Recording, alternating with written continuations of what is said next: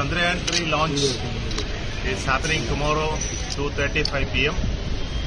Our very strong rocket, big rocket, LVM-3. The countdown for India's ambitious lunar mission begins today as ISRO scientists prepare for the launch of Chandrayaan-3. A team of dedicated scientists from the Indian Space Research Organization made a special visit to the Tirupati Venkatachalapathy Temple on July 13th. Their purpose to seek divine blessings for the upcoming launch of Chandrayaan-3. And interestingly, the scientists arrived at the temple with a miniature model of the spacecraft. Okay, Chandrayaan-3 launch is happening tomorrow, 2:35 p.m.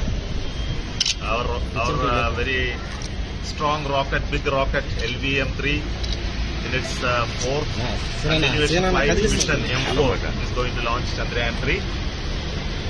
So Chandrayaan-3 will start its journey after the launch tomorrow. So it will reach around Earth, then it will travel towards Moon slowly over the next 1 month. Then we are hoping that everything is all right. Then it will reach and land on the Moon on August 23rd onwards, any day. Chandrayaan-3, the eagerly anticipated follow-on mission of Chandrayaan-2, is set to be launched tomorrow, July 14th at 2:35 p.m. from the Satish Dhawan Space Center in Sriharikota, ISRO. During Chandrayaan-2, the lander and rover had crashed on the Moon instead of landing softly on it. Prime Minister Narendra Modi was seen consoling the then ISRO chief K. Sivan.